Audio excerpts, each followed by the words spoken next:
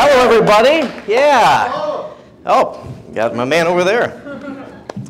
Hello everybody. My name is Nathan Wakefield, aka Nathan McScary. You may have seen me perform on Friday in the Innovators Showcase. I am indeed an entertainer from Southeast Michigan. I'm also a Sideshow historian and author.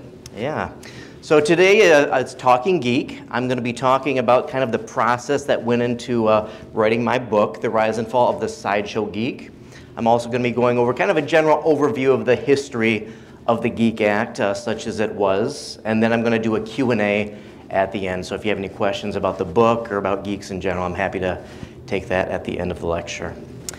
Now, the first question I get with the book, which is, well, first of all, a little bit about the book. It is 32 pages of works cited sources, completely original interviews, 7 appendices with 2 original translations. It took me 5 years to write, and it also has a foreword by somebody you might have heard of, James Taylor. Does anybody here know that name?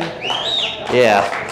That man there was a great help, so thank you again, James. You were phenomenal in making this be the best work it could be. But one of the first questions I always get with this particular project is, Nathan, why the hell would you write a book about the Sideshow Geek? Well, that's a good question, and I like to tell people that basically what it came down to was it started out as a late-night rage writing session. And by that I mean, I've been reading books about circus and sideshow for many, many years, and there's so many phenomenal works out there on the history of our craft. You know, they talk a lot about like the working acts, you know, the sword swallowers, the fire manipulators, the natural borns with the conjoined twins, little people, the history of Barnum and all this. But the one commonality I was finding in all these books and works was that they would talk briefly about, oh, and there were geeks that did this. Anyways, back to the rest of the stuff, and I was like, hold up, these people did what now? And I was just so taken aback that this Geek Act was a thing, but I was really dismayed to see the lack of historical information. It's like all these books wanted to acknowledge the geek, but didn't really want to talk about it. And I had so many questions. I thought, were there famous geeks? How did an act like this start? How did geek shows, how were they ran? I had all these questions. So I sat down one night and said, you know what, if I were to write a geek book, I'd write this, and I'd address these questions, and I'd answer this and this, and I just had a laundry list of questions. And then over the next few years, this as a kind of a personal project, I started filling in the gaps as I would track down information from archives and talking to people and sources. And as I fleshed it out over time, I was like, you know what, if I reorder this in a certain way, I think I can actually probably put this together in some sort of, you know, cohesive nonfiction work. And so that was kind of the genesis of this project and, well, my motivation for writing it. Now, before I get any further with this, I actually have a question for you. What is a geek? Someone raise their hand. Back there, what's a geek? He eats weird things. He eats weird things. Okay, that's okay. Anyone else want to take a stab? Yeah. Portrayed eater. Spoilers. Often portrayed as a wild man or like a feral creature who may or may not actually like eat a live animal. Yeah, exactly. And so that's one of the challenges I found early on. You have eats weird things or may not eat a live animal. So when I dedicate the entire first chapter of my book to what is a geek, because the interesting thing is, we have this idea of what a geek is, but depending on who you talk to, it's going to be completely different. Like, for example, eats weird things. Okay, could it be a stale lasagna? Would that be a geek? You know, and you said, you know, as a wild person, do they have to be wild? You know, and I had people say, you know, they bite the heads off of chickens. Okay, can it be other animals? Do you actually have to kill the chicken? You know, can you pretend to do it? Where is the line drawn between what is a geek act and what is not? So what I did is I went through and I consulted numerous academic sources, numerous old showbiz articles, and then spoke to what I would consider to be a number of still living thought leaders in the sideshow industry and posed that same question. And then I kind of put all that information together and looked for correlative qualities that they all kind of paired up in its terms of what they felt a geek was. Now, obviously, everybody's definitions vary a little bit, but I basically came to the conclusion that there are 4 generally accepted criteria about what needs to be in place for something to constitute a geek act. The first one is that it needs to be a part of some sort of organized performance.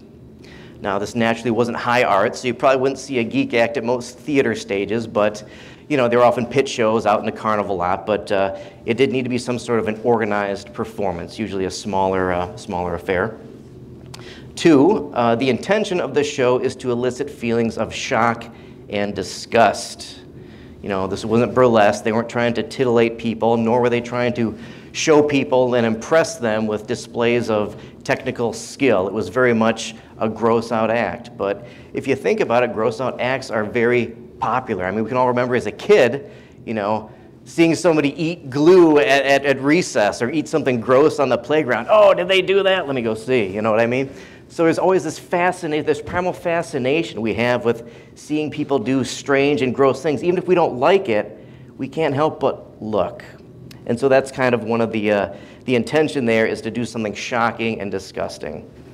The third quality generally agreed upon is there needs to be an incorporation of some form of live vertebrate animals in the show.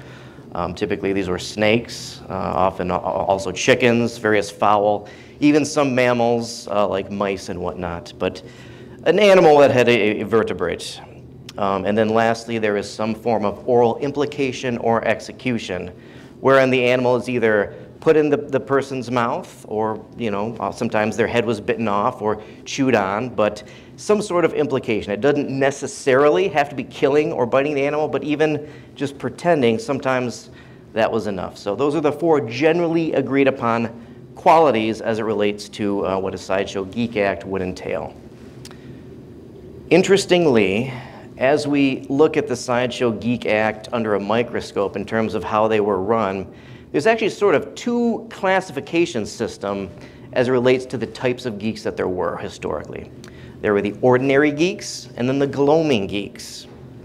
Again, there's a little bit of variance here in terms of, what people say qualifies as which, but typically ordinary geeks were usually short-term geeks, oftentimes just local people that either wanted to just play a theatric part in a production.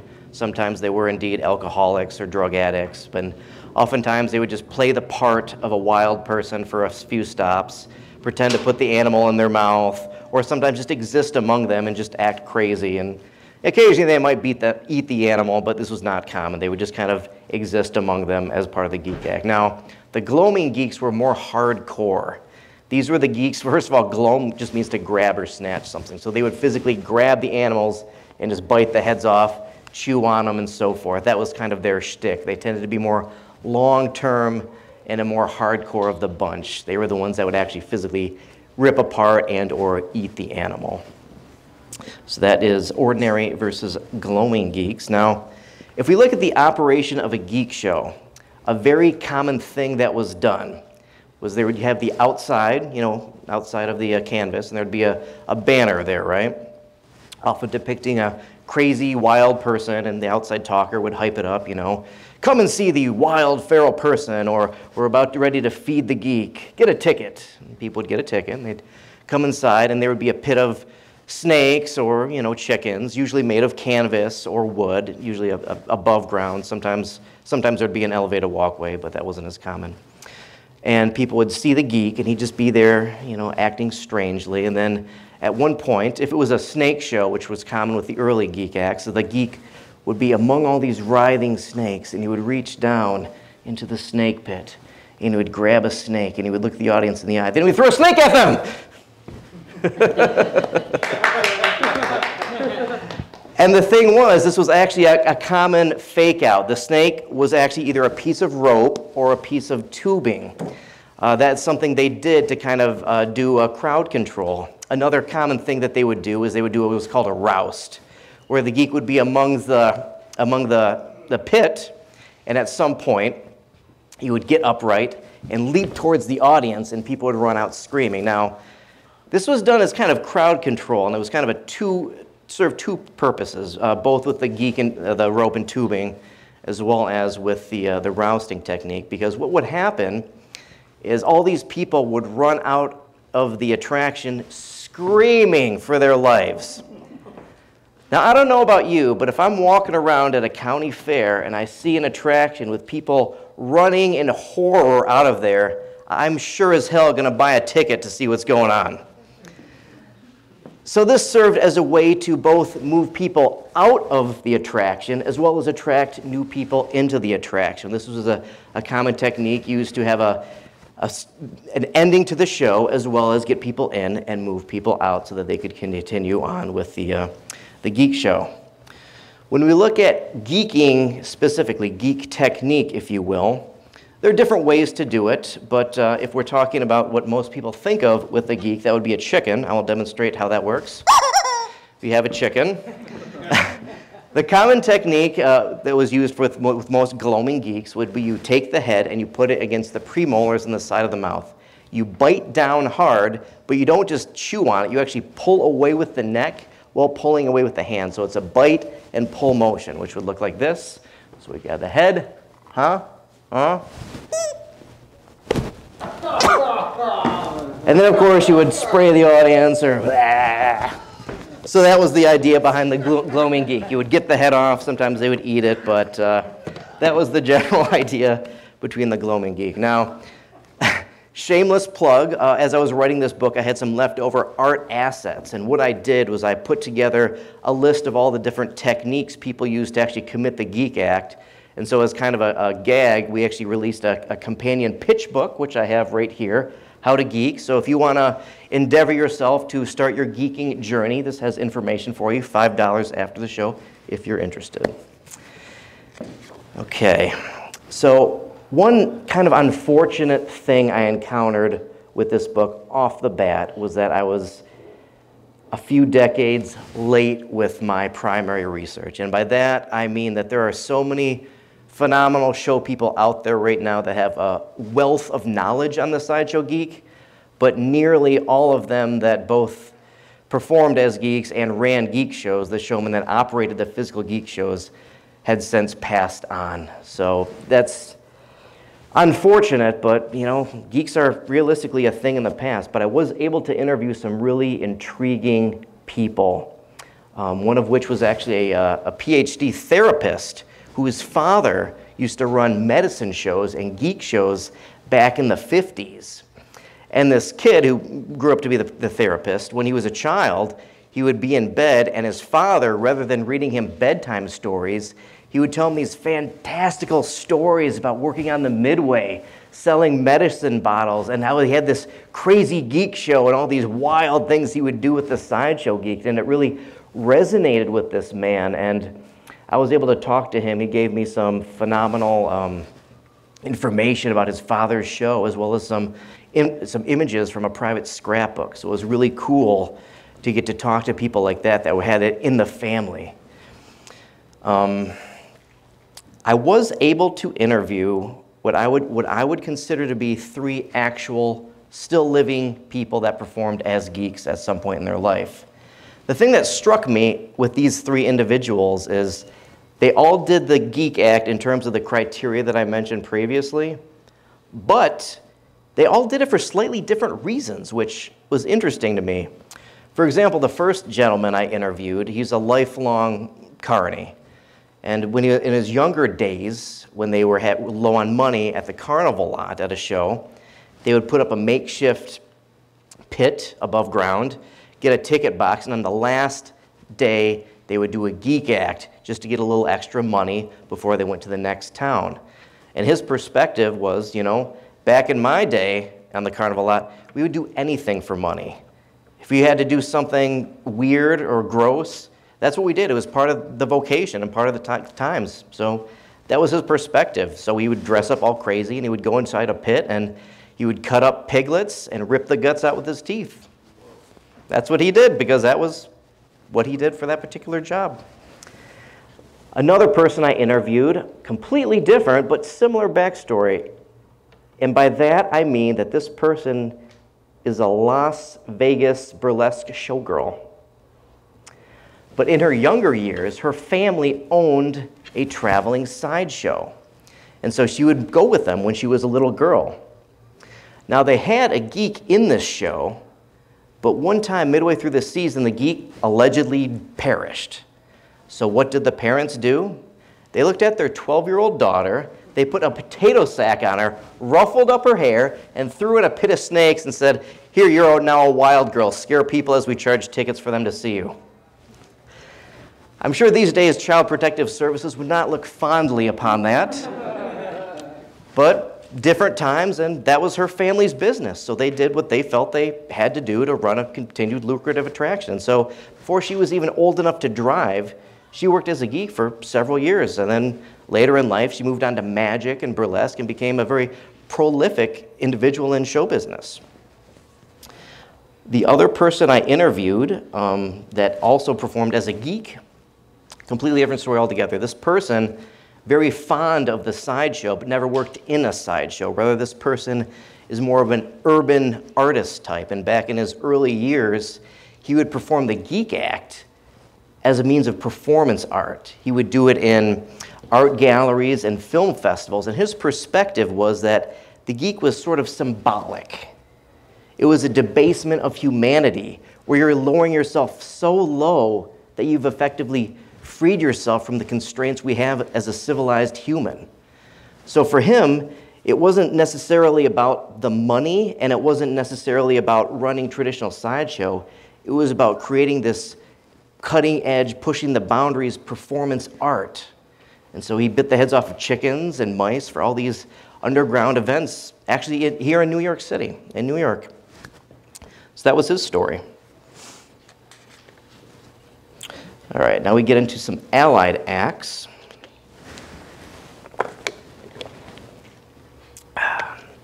A common act that you see associated with the geek is the wild man act. Pretty self-explanatory. Wild men, or sometimes wild women as well. They were basically performers that were just gussied up to look all crazy and feral, and oftentimes put in cages, and people would pay money to see them. That was the act. Oftentimes, these weren't the most politically correct. Unfortunately, those were different times. But oftentimes, geeks were given wild people backstories, but not always. So wild men could be geeks, and geeks could be wild men, but they were not necessarily synonymous. The main factor that separates them would be if they worked with animals or not. Oftentimes, wild men would have raw meat in there that they would eat or throw at people, but they didn't work with live animals. That was really reserved for the geeks. Intriguingly, one of my appendices, I had an interview with someone that did a geek act, and what he did is in the very forgiving kind of southern states, he would do his geek act, and then in some of the areas where there was more tighter law enforcement, he would do the wild man act. So he had two different costumes for the same act, but one of them he wouldn't bite the heads off of animals, he would just get chained to a post and act crazy. So I believe in the previous lecture we were talking about family show versus adult show. That's kind of almost a primitive, kind of sort of similar scenario, you know, two versions of the same act depending on your region. So that was how that kind of functioned. Now another allied act were the human ostriches. Does anybody here want to take a guess what a human ostrich is? Anybody? You again. Hell, how would you know? It's not like you've read the book. It's not like I was reading on the way here or anything. They would eat sort of like ordinary household, so like glass eaters. Exactly. So the idea behind the human ostrich is an ostrich, as it said, will try to eat anything. So human ostriches were basically entertainers that would make money by eating seemingly non-edible items. That was their act. They would eat things like glass, pocket knives, watches, chains, tacks, nails, and so forth. Much like the geek, this generally falls into a two-classification system. The first one is the digestive human ostriches, that they would literally just eat these things completely ungimmicked and let nature take its course and defecate out those objects at a later date. But obviously, a lot of these things are not good on the digestive system.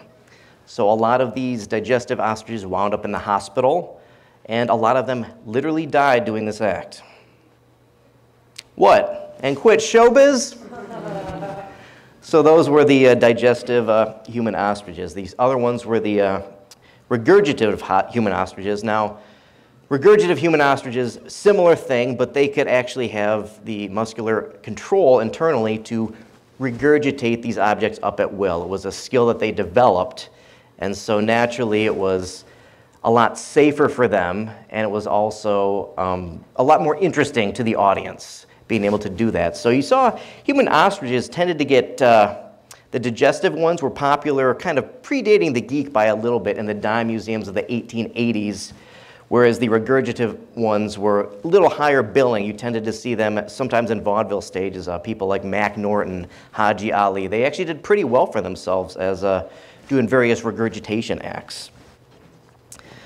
Kind of another bleed over you see is geek magic. That was something that kind of intrigued me when I was writing this book, because what geek magic is basically you're doing a gross or shocking, oftentimes self-inflicted feat, but it's done through the act of illusion. So the method is illusion. So you're basically taking this idea, this feeling, this trope of geek, this disgusting, this shock, and moving it over into a subgenre of magic and saying that we can achieve this feeling, but do so through the act of illusion. So it's still the shock and disgust, and that kind of became what's known as geek magic.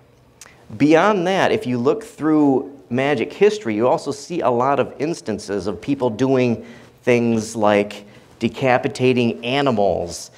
There's an act that was popular with performers like Bartolomeo Bosco, Cervela Roy, and even David Copperfield, where you take two birds of different colors, you decapitate them, you switch the heads, and now the bird, say like the white bird now has the black head, and the black bird has the white head.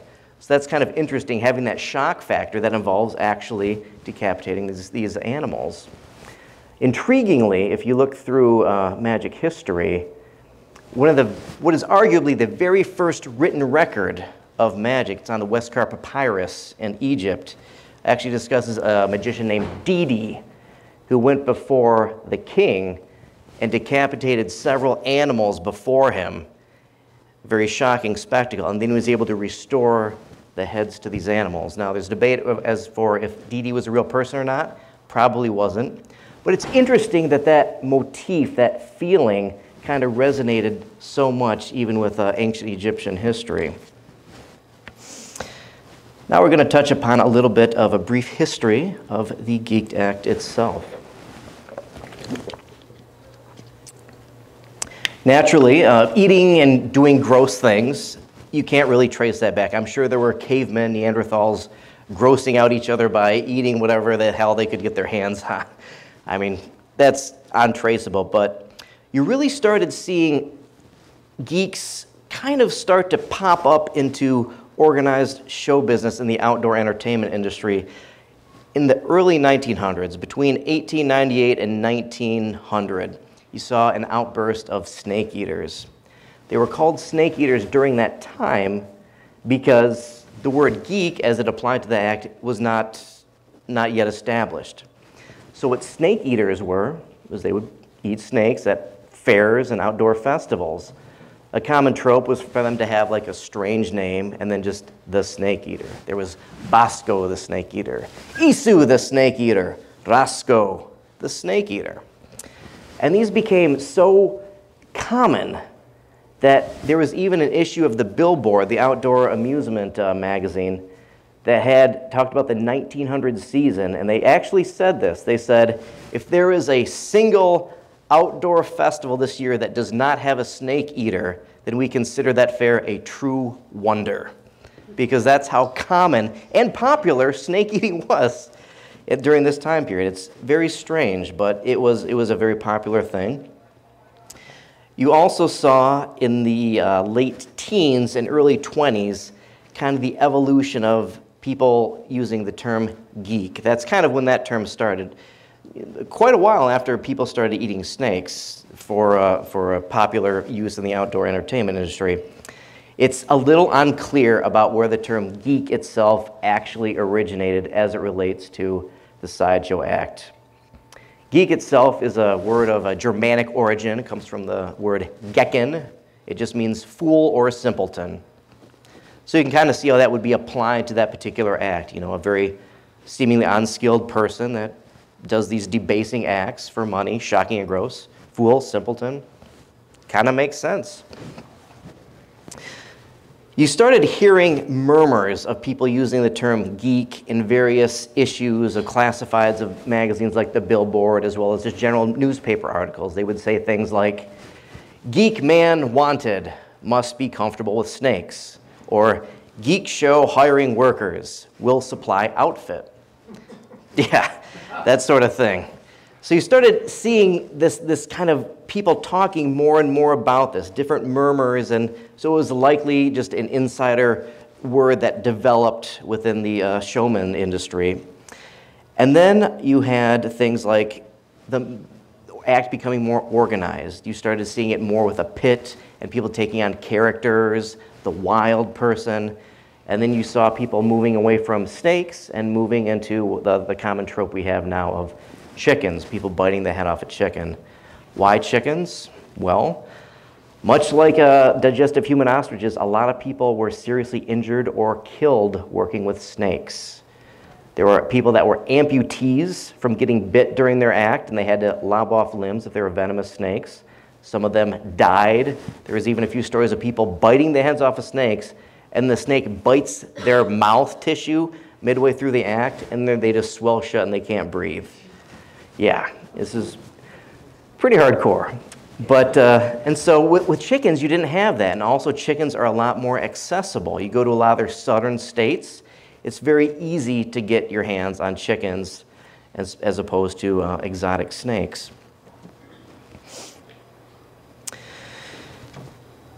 Some people are of the belief that William Lindsay Grisham came up with the term geek when he released the book Nightmare Alley in 1946. Not accurate, but he did help propel the term geek into the mainstream culture. And by that I mean, when he released that book, geek shows were still relatively common. They were still very much a thing, but you didn't really hear the word geek too much outside of the trade publications. And maybe if you frequented the the midways, you might have picked up some of that. But when he released Nightmare Alley, like I said, not only was the geek act still happening, but there's a character in the book that is a geek. And in the book, he both explains what a geek is, and he uses the geek as sort of an allegory for the personal success and failure of man in that book. So it really helped kind of take that word and say, this is what it means in Sideshow, and expose it to a regular audience. And then, of course, the following year it was adapted into a film, and then, it was adapted to a film again a few years later. So Nightmare Alley really helped kind of propel it in terms of like the language about what a geek is in terms of mainstream culture. But about that time, shortly after, you kind of saw the Geek Act falling out of favor. Now, the Geek Act was always controversial. I mean, there was always stories about their acts getting shut down and that sort of thing. But by the 50s in particular, it became even more less common. Obvious reasons for this. I mean, television's more common in households, so people had moved the type of entertainment they were digesting, changing sensibilities as it relates to animal rights, human rights, just the evolution of culture, essentially. And then something kind of comical happened in the 1970s. You saw what could be almost seen as a collective rebranding of the Sideshow geek. And that was, let's get away from this image of this crazy feral wild person, and let's try to do a social good. So what they did is they came up with what was known as the horrors of drug abuse. And so what this show was is you would go into the attraction, and instead of seeing a pit with a wild person in it, you would see what was typically a young man, oftentimes sitting in a wheelchair, and he would just be sitting there catatonic or acting strange with a snake around his neck, around his lap, just, oh. Now, he wouldn't kill the snake, but he would often, pretend to put it in his mouth, or he'd, flick it at people, just doing bizarre stuff with snakes. Then behind him, there would be a sign, and the sign would say something like, "This is young Billy. He was depressed, so he took a bunch of LSD and it destroyed his life. Now he thinks his best friend is a snake. Don't be like Billy. Don't do drugs. Was this rebranding effective? If you go by newspaper reports, not exactly, but it did buy some time and a little bit more mileage for the Geek Act for a lot of showmen with this new branding of what a Sideshow geek attraction could be. That was the horrors of drug abuse. You saw the Geek Act kind of dwindle quite a bit after that. Then obviously, Sideshow in general kind of dwindled as well. But by the time there was the revival in the 90s with moving the Sideshow away from the carnival lot and more into things like rock clubs and tattoo conventions, a lot of the acts persevered, the sword swallowers, the fire eaters. But you didn't really see the Geek Act. Sure, we do have, again, a modern interpretation. Moving on from the horrors of drug abuse, we have, obviously, the Insectivore Act now. That's kind of geek. Doesn't use vertebrate animals, and it's quite a departure from the old-timey pit shows, but I think there's an argument to be made that that could be called a geek. I mean, language changes, so that is a version of modern geek, if you will. You also saw in the 90s and 2000s some interesting things happen in that you started to see the geek term get used in different connotations. We didn't so much have the Geek Act anymore, but even going back further than that, you started to see smatterings of people using the term geek to describe like a general outsider or even a technologically obsessed individual. This goes back at various odd points, various odd references in literature.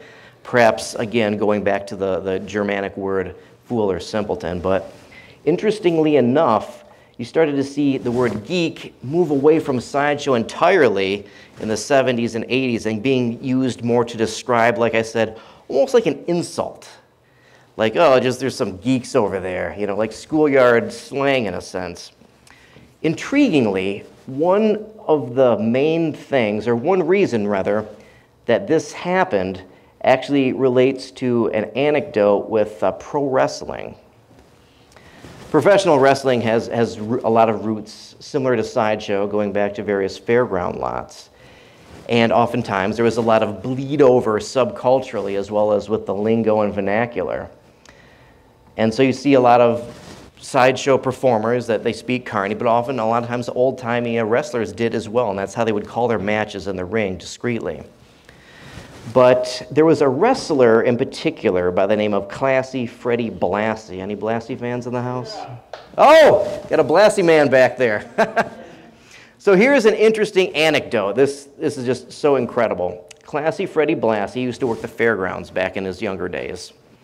And he was known in wrestling as a heel, or a bad guy. He had the bravado, he liked to provoke people. It was a lot grittier and real back then, before it was rebranded as sports entertainment in the late 90s. Anyways, Blassie, what he would do is he'd, wrestle at these carnival lots. And one time he was doing a lot, and somebody said to him, "Hey, Blassie, there's a geek tent over there. You should go see the geek tent after your match." So Blassie went over and he went to the geek show, and he saw an emaciated geek biting the heads off of animals and sticking nails in his hand and doing all this crazy stuff. And afterwards, Blassie's friend said, "Blassie, what'd you think of the geek show?" Blassie, with his classic bravado, said, "You see that geek back there? He had a neck like a stack of dimes. He'd what you call a pencil neck geek."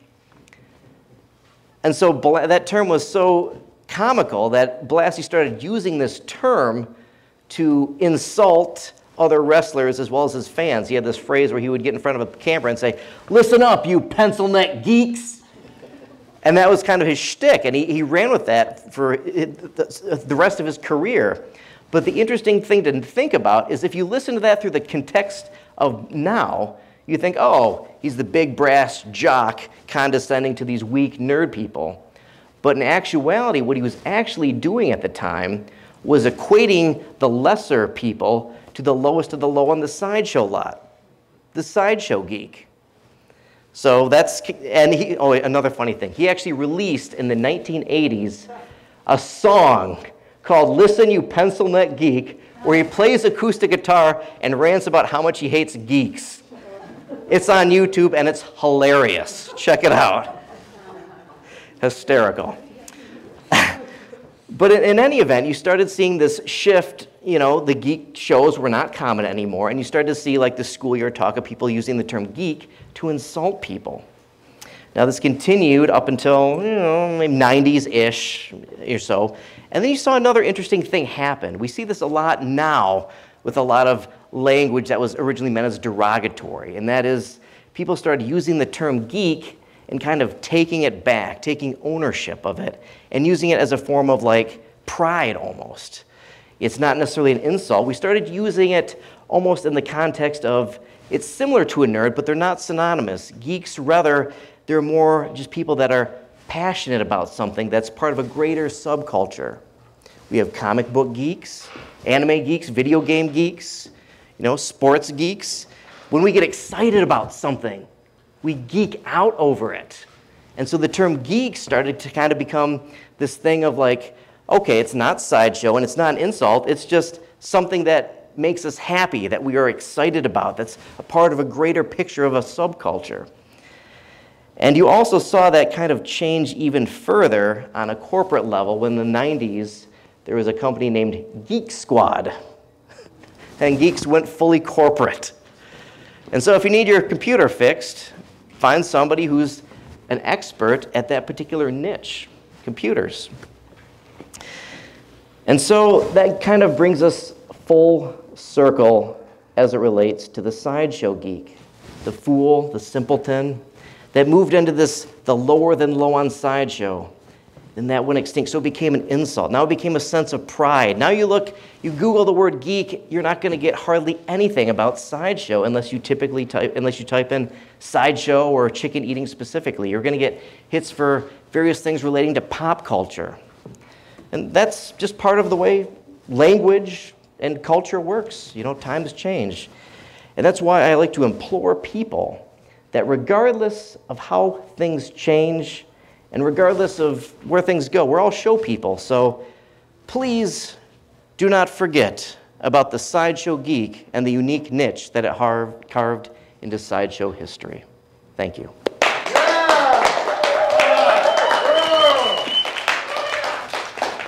All right. And with that, I've got about 10, 15 minutes for a Q&A. If anybody has any specific questions, I'm happy to address those. Yes, over there. Hey, you named a bunch of stuff, but do you have an opinion as to why the act was finished in time? Oh, yeah. Perfect Storm. Obviously, similar to vaudeville, you saw like the talkies and televisions and households getting rid of that. But actually, an interesting thing here is it's mostly cultural, in my opinion. You go back far enough, people would literally go to like coliseums to watch people hack each other apart. That was commonplace. So then, centuries later, seeing people eating live animals, commonplace. And then as we kind of just change as a society, particularly in different countries, North America and whatnot, we see that more and more kind of fall out of favor. And so you see things like, I actually write in this book too there's a chapter on competitive goldfish eating, which was actually pretty popular in the 30s all the way through the 70s. But now they have things now where it's like if you eat a goldfish in some areas, people will be very upset with you. There's even some modern notes I have in here about somebody that did a geek act just in the news, and they had the book thrown at them because people were so outraged, whereas had they done that 50 years earlier, they might have had a job. But so a lot of it's just changing culture. It's just the way people work. We get more sensibilities and ethics, and those kind of become assimilated over time into our cultural mass based on our geography. It's just kind of the nature of evolution. Yes? Competitive eating is like a geek act. Yeah, I can see that argument. There's no live animals, but in a lot of ways, you're kind of doing something shocking, right? And oftentimes they have like this stuff going on in their mouths. And yeah, so in a way you could say that there's some geek spirit with competitive eating, absolutely. Absolutely. Yes? Have you done it? I told my publisher that I would do it one time at a show to promote the book if he wanted to, and he said, no. I said I would do it. I would never work at Coney again if I don't. Maybe I would. I saw the show last night. You guys got away with quite a bit. I don't know. Sideshow, oh, oof. Who said Sideshow cat? Who would geek Sideshow cat? The world freaks out about goldfish, but we still eat live octopus. Yeah, that's the thing. I had a chapter in here too about like over in Japan. Well, first of all, there was an interesting geek performer in Japan I talk about, but there is a form of sushi in Japan where you literally eat the animal. It's cut, but it's still living. And so for them in that area, that's fine. Or an old boy that actor ate a live Yeah, that's a thing that they do in certain areas of Japan still. That's, that's culture, and that's fine over there. So it just depends on, where that particular area is and where we are and how we feel as a collective, which is acceptable and what isn't. So it's just kind of interesting like that. You said that they switched from snakes for health reasons, but like in terms of just eating live chickens or pigs, was there still, salmonella? Yeah, it's funny. Oh my gosh. So the one guy I interviewed, the first one I talked about, the lifelong career guy, I asked him about what his opinion was with working with the different animals, and he was so analytical about it. He's like, well, when you eat the pigs or the chicken, you can still get salmonella, and they're kind of gross, but the pig, you can wash it, so it's a little cleaner. But, the snake, you bite the head off, and the damn thing can't do anything to you. But the pig's going to run around, and the chicken's going to peck at you. And he had, like, this whole, like, pro-con of the different animals. It's like, wow, that's interesting. So yeah, it's different strokes for different folks and pro-cons depending on what animals you choose to work with, I suppose. Yes? Are you going to have another book coming out? Yeah, I'm glad you mentioned that. Yes, I am working on another book. This book, it's going to be similar to the Geek book in the sense that it's going to deal with another extreme sideshow feat in terms of the history behind it. But I'm also researching to write the book around my quest to uncover the showbiz mystery of a very prolific performer that did this particular act, and he got most of his popularity right here in Coney Island from 1928 to 1931. So but he came here, did this amazing act for a few seasons, and then he left, went back to Europe, and he just never seen again, and nobody knows who he was. So I'm trying to find out if I can solve the mystery about who he was while creating a narrative around the history of the genre that he performed in. So if all goes well, that'll be my next book. Give me a couple years. Yes? What advice, if any, would you give to a modern geek performer? Modern geek, could you clarify? Are you doing insectivore, or what's your... Sure, like, specifically, yes, I am, but if you wanted to branch out into other subcategories or the imagery of it all, like, sure. How would you paint yourself? Yeah, that's a good question. Another thing I should mention, too, is we talk about, like, the evolution of language. The term geek, too, you even see that in some sideshow circles now, just to mean any performer in sideshow that does anything gross or shocking. That's common, And I think a lot of that, too, becomes just snappy headlines. Freaks and geeks. Yeah, okay. So oftentimes you see a lot of sideshow entertainers who just say, I'm a geek because I do shocking and gross things. Sure, okay. Yeah, that makes sense. But regarding your question, I would look at it through the lens of you would any act. Try to have a presentation that makes sense. I interviewed Reggie Boumouche. You guys know Reggie? Yeah, she had some interesting things. She talked about how early on in her act, when she used to do the insectivore act, she would come out and pretend she was on a date with someone in the audience. She'd be all dressed up all formally, and they'd bring out the food, and there'd be like worms and crickets, and she'd just be eating those in front of this person like she was on a classy date, dressed up very nice, but eating all these gross things. So that was kind of her perspective, is have like that interesting clash. So I think, same thing applies. Try to come up with an interesting presentation of it. If you just come out and start eating bugs, that's cool, but really sell it by coming up with something that makes it unique to you. And I think that the showbiz adage applies. Presentation is everything. Yeah. You also see the word now absorbed into technology as well. Absolutely. Yeah, absolutely. Next evolution, like people just biting circuit boards in half. Yeah. We can only hope. I feel that way. There are times I don't need to hire a geek to want to do that to my computer. Holy moly. I think we've all been there. That'd be a sideshow geek ostrich. Yes, human ostrich geek. Human ostrich geek. Absolutely. Do you have any more questions, anybody? Okay, well, I will say I do have books for sale. We're doing a discount today at $20 for the book. I'll also throw in a sticker. Happy to sign it in ink or in blood if you want to. These are $5 if you like, so it's up to you. But in any event, I really appreciate you coming to my lecture at Talking Geek. Thank you so much, Coney. That's my roommate. My man.